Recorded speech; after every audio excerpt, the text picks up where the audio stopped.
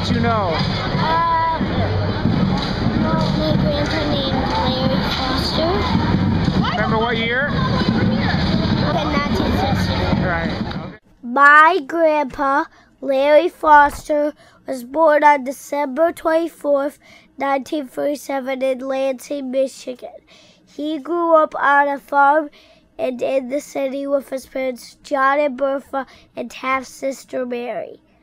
When he went to J.W. Sexton High School, where he played baseball, the Sexton Big Reds won the state championship in 1955 with my grandpa pitching.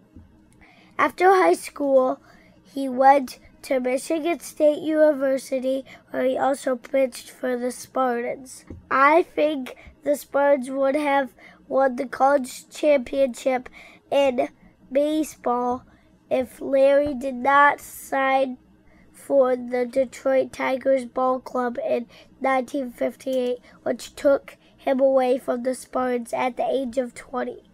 In the minors, my grandpa played for 8 seasons. He had a strong arm, striking out 385 batters in his first 4 seasons.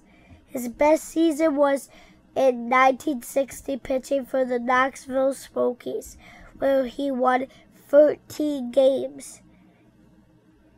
In 1963, at the age of 25, my grandpa was brought up to the major leagues for the Detroit Tigers. He played in 1 game on September 18th against the Minnesota Twins. Then he played for 2 more seasons in the minor leagues before finishing his baseball career with an arm injury in 1965. While playing, his weight was 185 and his weight was 6'0". He batted left-handed and threw right-handed. In 2012, he taught me to bat left-handed because it can be an advantage and it's rare. In 1962, he married Virginia Lee and also spent some time in the Army. After baseball, he became a Lutheran pastor. He and my grandma had 2 boys, which are my dad and uncle now. Their names are Mitch and Tom. He retired from the church in 1993, but he's still working today with pastors all around the country.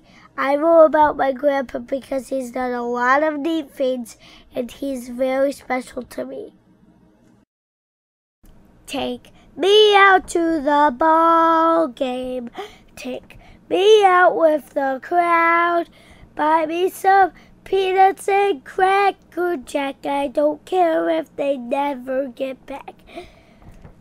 Let me root for the home team. If they don't win, it's a shame. For it's 1, 2, 3 strikes you're at the old ball game.